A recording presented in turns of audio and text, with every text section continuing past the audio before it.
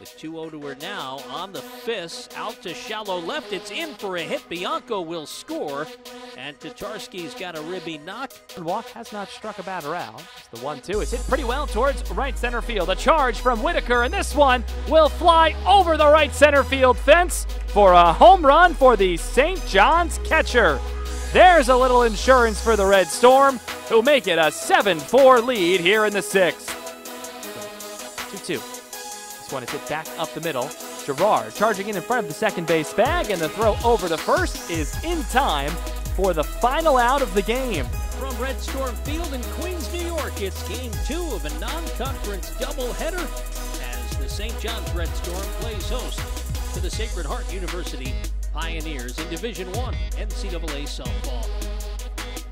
In the dirt, here goes Bianco, and the throw hit her in the foot. She'll get up as it's in left field. She will score without a throw, and it's 1-0 Red Storm here in the bottom of the first. Thompson at first, they all singled. Popped up into left field, it's carrying.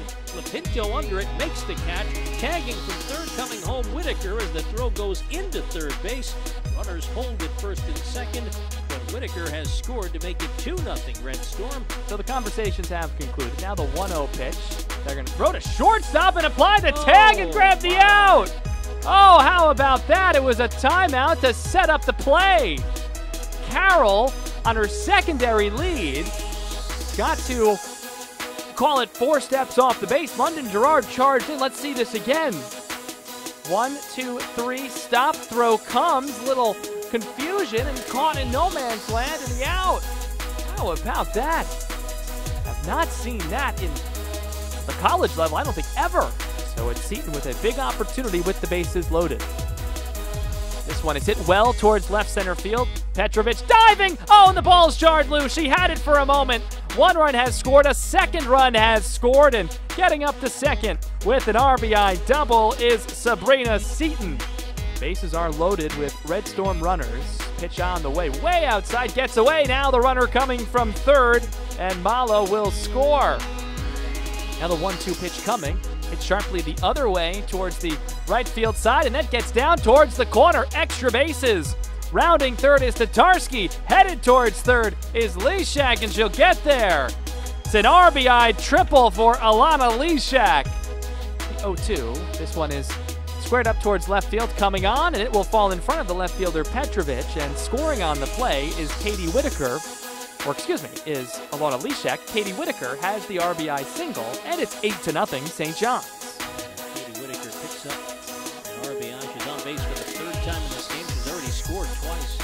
Stouffer puts a charge into this one towards right center, and this one goes bye-bye over the right center field fence. First pitch swinging, Cassidy Stouffer. Have yourself a day. Capped here with a 2-run home run. It's 10-0 St. John's in the 4th.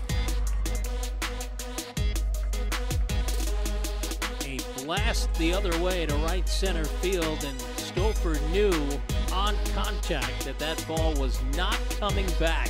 2-2. Popped up. This should do it.